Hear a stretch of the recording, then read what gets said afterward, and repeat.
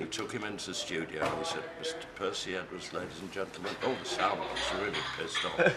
Mr. Edwards will now do something on a microphone for us.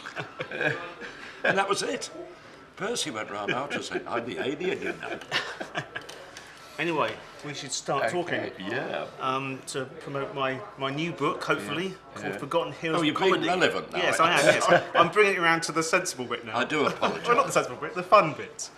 And it's basically a book I've been trying to sell for 14 years.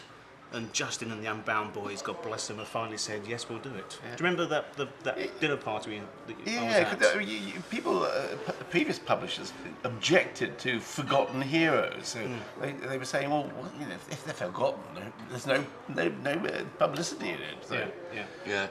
no audience for them. So, How wrong they are. oh, absolutely, yes. You know, we were talking about people who dropped off the radar, weren't we? Like Arthur Haynes, who was big. And you say Arthur Haynes now, and people go, who? But why is it people like Arthur Haynes, who's a massive star, Charlie Drake as well, another one, and people like Morecambe Wise and Frankie Howard are still relevant, still celebrated, and those guys aren't? What I don't know what it is, whether they're... You can't say they're of the time, because Arthur wasn't sort of topical or anything. He was very Tony Hancock in a way. He was very of the working class man, wasn't he? Because Arthur was the blueprint for Alf Garnett, Johnny Spade told me, because Arthur's angry tramp in the raincoat with a hat, sounding off about everything to Nicholas Parsons. Johnny said that was the template for Alf, because he said, I always wanted to write this bigot who sounds off about everything. So that was the early stages of Alf.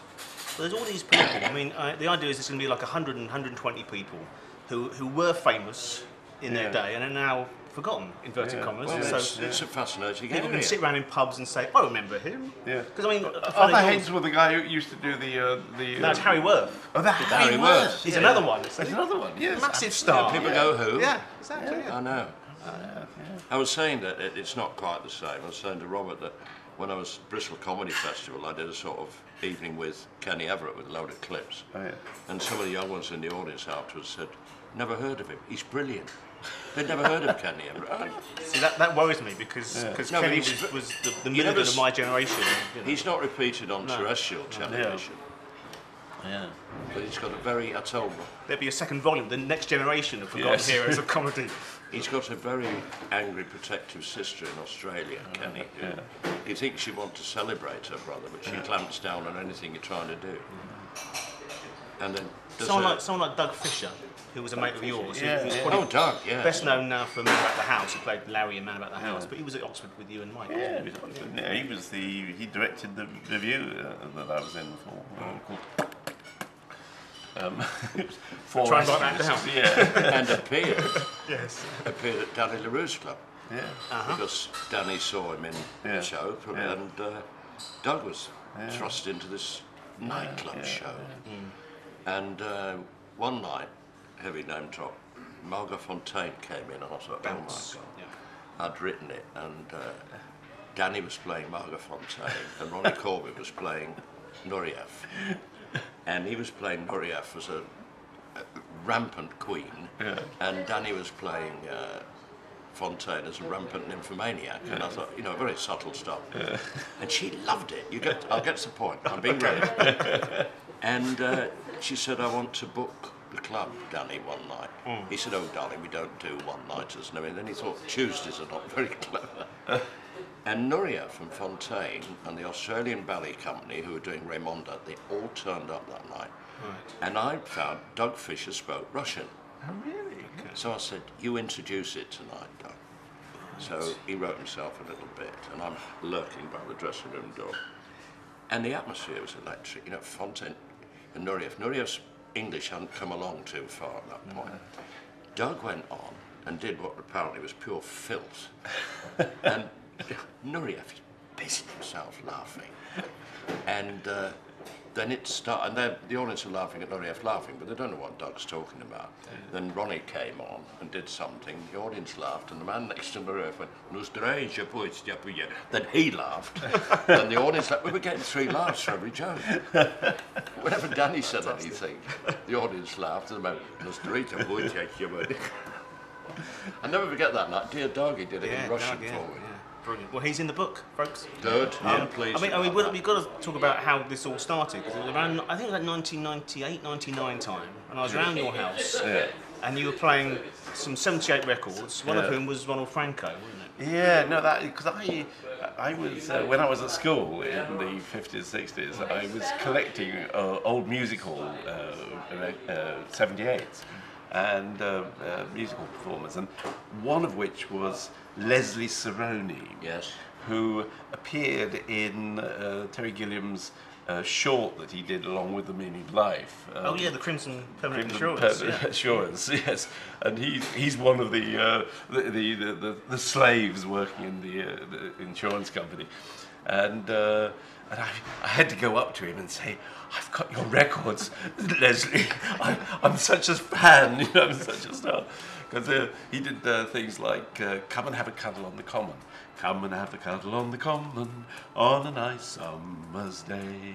Now, the vicar down at Bray gave a talk the other day to the lovers in the village congregation. He said, "If you can't resist from the art of being kissed, please accept this little invitation. Come and have a cuddle at the vicarage, and of course I shall be there." Something like that. One of his cleaner ones. Yeah. Because he did, I've got what we used to call, you know, the cassette you used to put in your tape recorder. That I've old got thing, yes. Fartology Okay. by Leslie Saroni, which is hilarious songs. It was the two Leslies, wasn't it, as well? A study of farts, yes, it's wonderful. Genius. The other one I had was Lizzie, come in and shut that door. Lizzie, come in and shut that door. Tell your boy it's hardly proper kissing you beneath the knocker. Lizzie, come in and shut that door. Boom, boom, boom, boom, boom. Larry Grayson. Did Larry Grayson ever hear that? Shut that door. Yeah, exactly. Yeah, it's all a baton race, isn't it? It's handed down to the next generation, and I say some people sort of are forgotten like, along the way, aren't they? Les Dawson never stopped talking about Frank Norman Randall Evans. and Norman Evans. Of course, yeah. They were his role models. Yeah. I mean, Sid Field, another one who inspired Hancock and Morecambe and Wise and Tommy Cooper. But Sid didn't do telly. Died too young. The two films weren't too hot. Or three films. He made a short. You know, as well, short, you're the yes. expert. Yes, yeah. I was going to pick you up, but I wouldn't be so, Yeah, I know, so rude. But You're allowed. two feature films. No, yeah. Sid Field didn't get enough general exposure in that way. He was brilliant. Well, it was Tony Hancock's idol. Yeah, but the classic overnight success was Sid Field after like 20 years of work in the halls and whatever, and he suddenly made it into the West Been End. kept out of London, Yeah, though, and then wasn't he, died really? about a year later, didn't he? I mean, it was so sad. But And somebody who worked with him said, "Dear Sid, there was a grinding gear change. He switched from pints to the large Scotch and whatever when he made it, you know, bless him." And he suddenly thought he was only good when he'd had a few. Yeah. And the more he had, the worse he got. Somebody was talking about on the radio about him slumped in the wings, and this woman said, "Oh my God, he's out of it." Yeah. And I said, "Sid, you're on." And he went on. Perfect. Dr. Showbiz. It doesn't. I don't advocate that. But Forgotten Heroes of Comedy all started from that night in Grove Park. In Grove Park, yes. When we were listening to Ronald Franco. You were playing those 78s, and I said, because my dad had a record called "I'm Just a Bear in a Lady's Boudoir," which was Ronald Franco, which was banned by the BBC. Yeah. And I think All I did his a copy records here. were banned Winnie by the the- Worm. Yes, Winnie the Worm, They're all yeah. very sort of seductive. Murgatroyd, Suggestive. Winterbottom, wasn't With it? Tommy Hanley, all those, yeah. I've got also a book here he wrote, which was a flag waver. Anti-Nazi propaganda called "He's a Perfect Little Gentleman the Swine" by Ronald Franco. Look at that. He's a perfect gentleman and swine. That's Hitler was a pig. Yeah. So he was doing all this stuff, war effort stuff, but the BBC hated him because he was so naughty. Yeah. But, was it Laurie Taylor in those days? Absolutely. Yeah. want to go Sorry, through? don't walk past. I'm Sorry about this. You can't stop us. Come on. Oh, come on, It's, sorry. it's a free cabaret here for you. You're too polite. Sorry about that. No problem. You can be in this if you want to. Little cameo. No, I was Ronald Franco, looking. yeah. Well, I've got the record. I hate vice. It isn't at all nice. Not to mention the horrible fact you've got to pay the price. When I see rows of chorus girls wearing less than undies, it makes me think of whoopee times I've had on Aberdeen on Sundays, and I hate vice.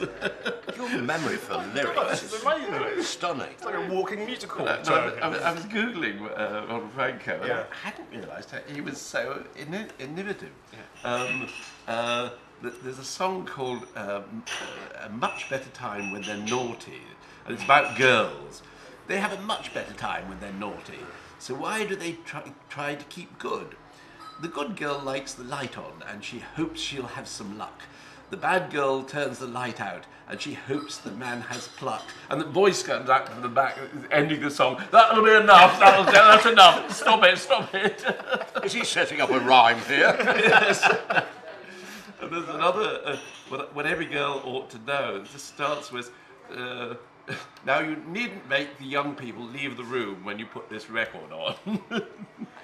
Because girls of 17 or less need no teaching, but confess they know it all. Oh, well, this was it. 14 years ago, and Terry said, why don't someone do a book called The Forgotten Heroes of Comedy? Oh, yeah, great. Well, do that book. So, that points up the fact that the greats and the Max Millers and people had to do double entendre and everything as far as they could go. Gus Elan, who I love. Yeah, another one. No. Yeah. It's a great big shame when she belonged to was me. It Houses in Between? No, from that business. Yeah, the House in Between. House in all Between that, was him, wasn't it? And half a pint of ale, which I love. But this genius. But again, who knows Gus Elan? He's saying mild Dutch, didn't he? Mild, yes, all those, yeah. So I mean, this is a big hero, Kenneth Williams. And he loved his old West End musical people. But look at that. See? So he's into. It'll be just remembering bumper fun. This book, yeah, lavish. The more people play, the more lavish it will be. Max Miller's remembered, isn't he? Oh, Max is, yeah. He's the one. George Robey, just about. Yeah, but the stuff he got away with. I heard it again the other day. I'd never heard it before. Max Miller. Imagine this years ago. He said, "A fella spoke to me in the street today. I didn't go with him." Now then, that's all he said. And people go, oh, that's a bit strong. But he knew that's as far as he could push it. I remember he got banned from the BBC for saying, it's a famous, it's the one on the pass, isn't it? Yeah, but the Max Miller Society are up in arms about it. It's not true. I can't imagine him saying that. Apocryphal. It's too coarse for him. It's more Radio Luxembourg or something, but the apocryphal story is that he told the gag about he's a hiker walking, up the mountain somewhere, and the path is more narrow, and meets a young blonde walking towards him, and he didn't know whether to toss himself off or block her passage. And you eat too much. Now then was his. Now then. They look into the wings when he see the manager's there. Yeah. We can't do that one. He'd sink to his. He's there in a wheelchair and a whip. Wonderful. Fella said to his mate, "I'm getting married." He said, "You're getting married. You'll find out what's what." He said, "What do you mean?" He said, "You'll find out what's what." And he gets married, and he's getting home from the pub, and he takes his shoes off, and he tiptoes up the stairs, and he gets into bed next to his wife. I mean, this is pretty strong stuff. And he's feeling around. And he said, "What's that?" And his wife said, "What's what?" Now then. That's all it was. And then he'd wait for the laugh and say, and there it was on the mantelpiece all the time. They were surreal, these people. Yeah. Wonderful. Brilliant people. So anybody else you think of that you would want in the book? That you consider unsung, forgotten, ripe for reappraisal? Yeah. But they had to have been real stars. It can't be Uncle Fred who made you laugh at Christmas. No, it's got to be someone professional. And not Tom Menard, who was a brilliant comic, but he was never a star. Yeah, I remember him. Someone that made it. Even someone that was on the bill somewhere, but good question. You have 10 minutes to think about it. Yes. Can I buy a round? Of course. Have you got to go? I'll stop here. Yeah, if I can go. Yeah, of course. Yeah, absolutely. Possible.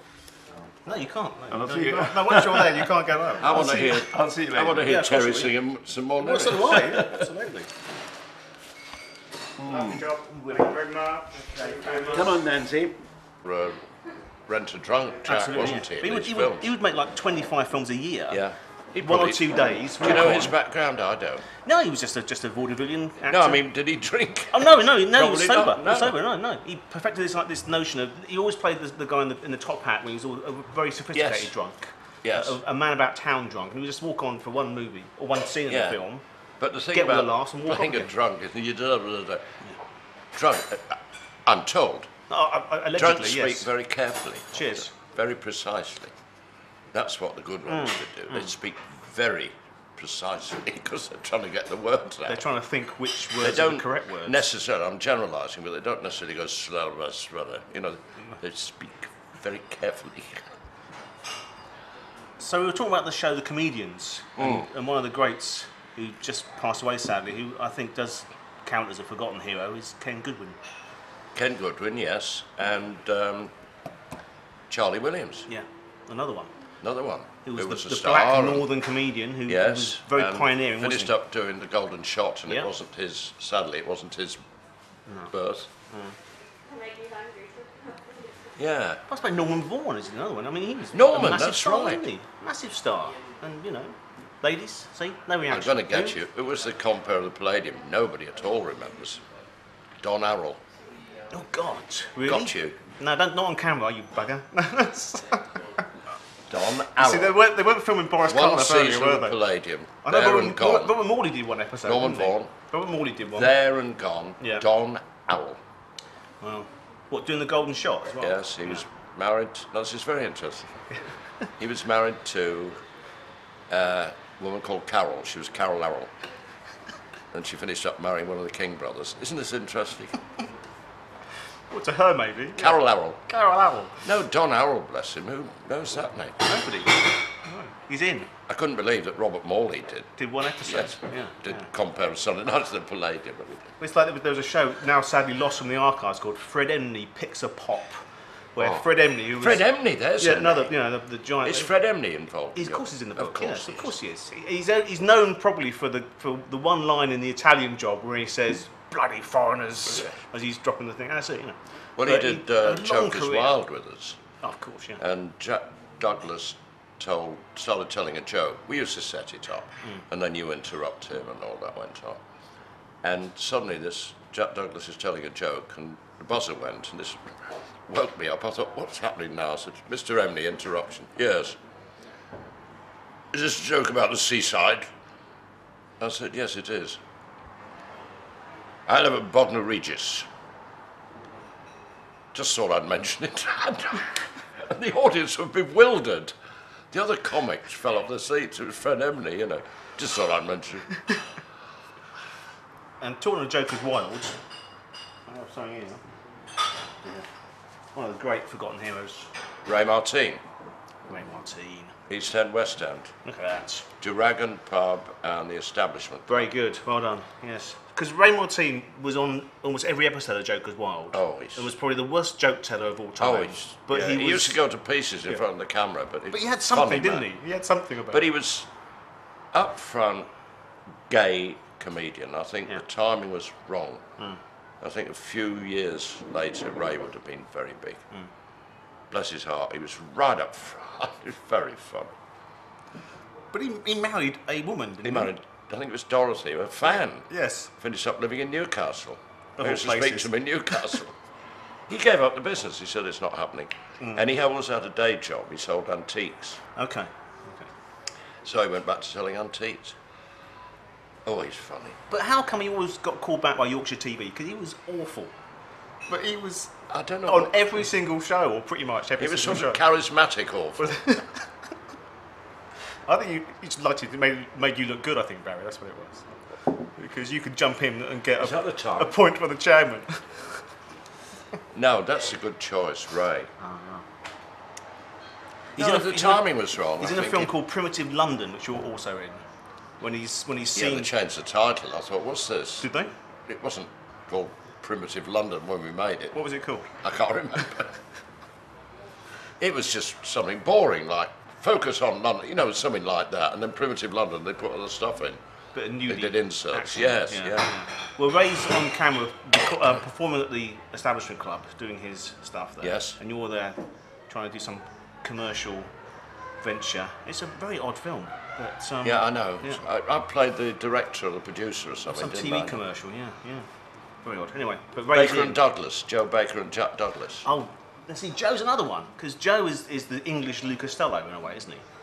Yes. Do you think that's yeah. a fair point? Yeah? There's the sort of fat stooge. I think I'm scoring the odd point here now. Baker and Douglas. Yeah.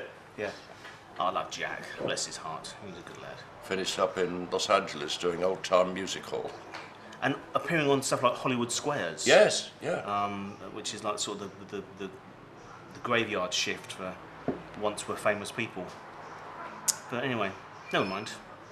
It's not Jack went on to do the Carry On films and stuff. Of course, yeah. And Jack lived a long life on the Isle of Wight. No, it just seems a long life if you're on the Isle of Wight. Exactly. So Justin, can I be self-indulgent now? And seem to have been there forever. And get Barry to say a few things of why I'm the right person to do this book. Can I? Wheeler. Jimmy Wheeler's another one. Is he in your book? He's on the list. Yeah, yeah. I've got a list. I've got a few with question marks by them. Did I tell you about going on the breakfast train to Leeds with Jimmy Edwards? No. We had shared the same birthday. Okay. Not the same year. No, I'm going to say no, of course And not. he used to call me the old whore, and I was younger than him because he said, "You'll write for anybody." And it's true, folks. we got on the train at King's Cross, 7:55, and Jimmy bellowed at me, "It's our birthday, dear! Champagne!" So we had our breakfast, we had our bacon and eggs and everything, and the steward is hovering, looking at Jimmy Edwards, you know. And Jimmy said, "Eating our breakfast, going to have champagne for our joint birthday." And the steward couldn't stand it anymore and came up to the table and said, "Champagne's ready when you want it, Mr. Wheeler." Jimmy Wheeler, another comic of the day. To which Jimmy Edwards replied, "You have just fucked my birthday." That's going in. I'm sorry.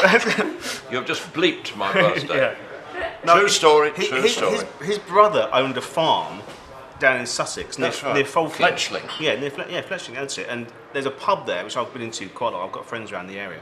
And he was barred from the pub, Jimmy, because obviously he liked a few. Yeah. And last knockings, me and my friend got 3 pints. We had our 2, and we took one out and poured it on Jimmy's. I went to his funeral. thing. Did you? With his agent. Anybody else? And of course, being our business, the pub was quite full of people who were going to the funeral. Apart from, no, I won't do this bit, shall I? Jimmy's boyfriend, an Australian lifeguard. Anyway, Joan Turner. Oh, right, okay. They got engaged at one point. Ah, okay. Have I said something you didn't know? Again. This legendary lady, brilliant singer and everything, and they got engaged, but Jimmy meant it as a joke. Right. Being gay, Of course. God bless him. Yes. But she took it seriously, and it broke her heart. You know, a journalist asked him about this, "So you got engaged, Mr. Edwards?" "Oh my God," and all this went on. And I went to the funeral with his agent to Fletchling, and there was Joan Turner at the bar wearing a veil, a bottle of champagne, and 1 glass she wasn't offering. It was so moving and sad, and it was a horrible era. I think in a way he should be in, you know, Jimmy. It was a horrible era because it was like sexual McCarthyism. You know, I think a generation now would say, "Oh, they were such hypocrites, they didn't come out." They'd have been ruined and probably gone to prison. It was a hideous Well, it was time. illegal until My 69, friends, wasn't it? you know, my gay mates, of course they didn't come out, they'd have been ruined. That's why people like Marty Feldman and Barry Took wrote lovely Julian and Sandy for Kenneth Williams and Julian Hugh and Paddock. Sandy, that was 'Cause subversive they were stuff. chorus boys, but they were flagrantly camp. But they could get away with that on a Sunday That was lunchtime, couldn't they? superb. You know? That was just. No, we've talked about this before, haven't we? And the Mandarins at the BBC didn't really, or 1 or 2 of the Mandarins probably did know what it was about and weren't letting on. All this Polari and the chat and all that was going Boner on. One of and the all that. Boner Latti eking south. Lovely flat facing south. I always remember that. Johnny And Old it Eek. was subversive. Yes. Subversive. It was brilliant. Well, the Goon Show, the same thing. But both Milligan Marty was and writing Barry, it. of course, had worked Yeah, in shows, and not as you, had of course. I. Who you offering? This is the Jimmy Woolley, Jimmy You Edwards had thing. gay mates in the chorus. Women had the good deal in the law because gay women weren't covered by the law.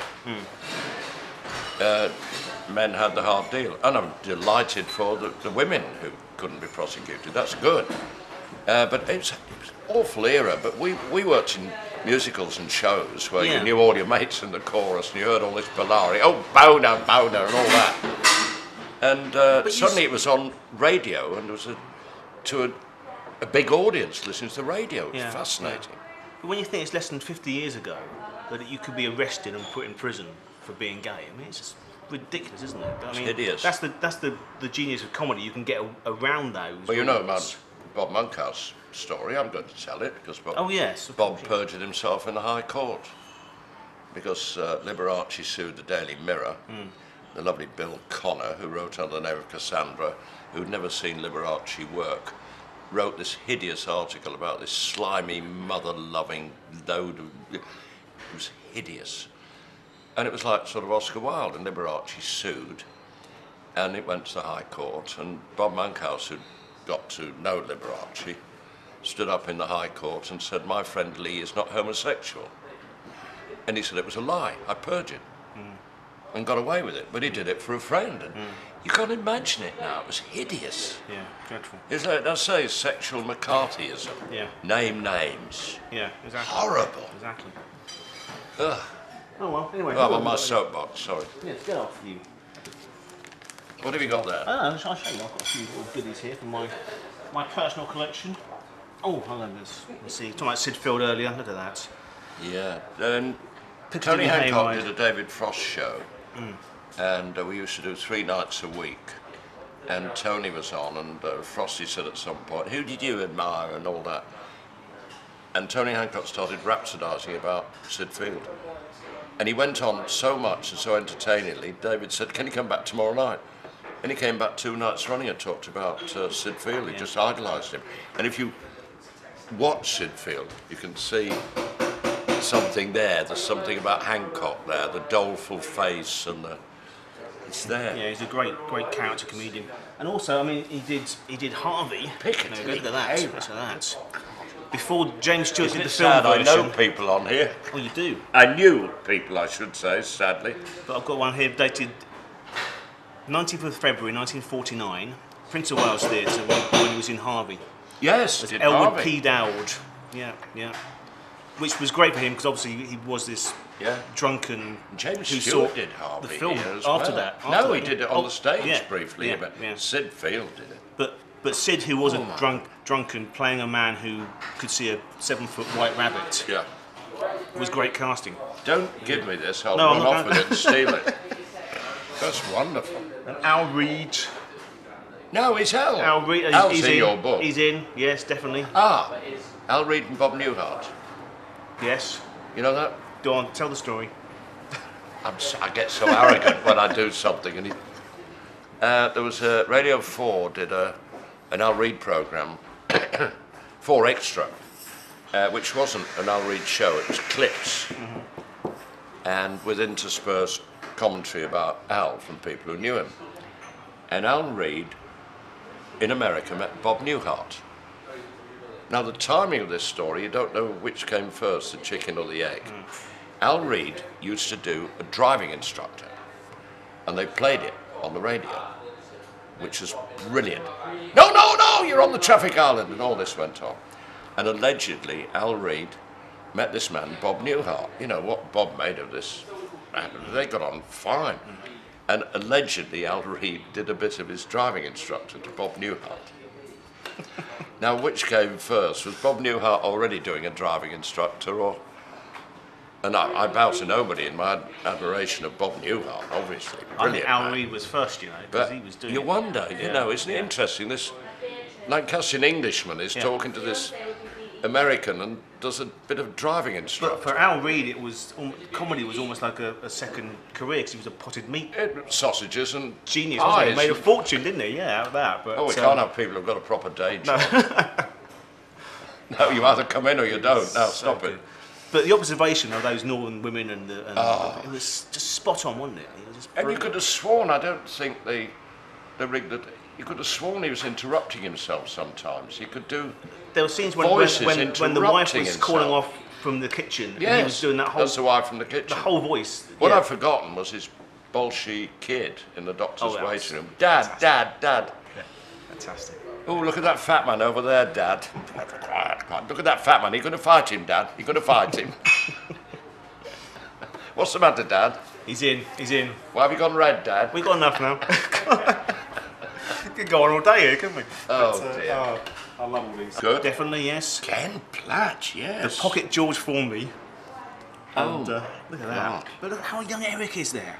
Holy man. Oh, dear. This is 1954, I think. No, 53. Where did you get this stuff?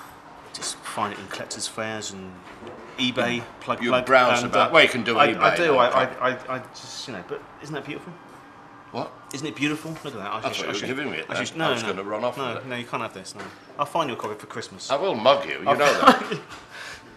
If I get too drunk, Baz, you can, just steal my bag later. Ken Platt, bloody mentioned him. Oh, I love Ken Platt. Another you great must be losing the will to live, listening to these names. Who are these people? Who are these old people talking about? Well, there's my two signed photographs of Ronald Franco, the man who started it all. Yes. Two old pros in the business in Spain, and they come across a statue of Franco.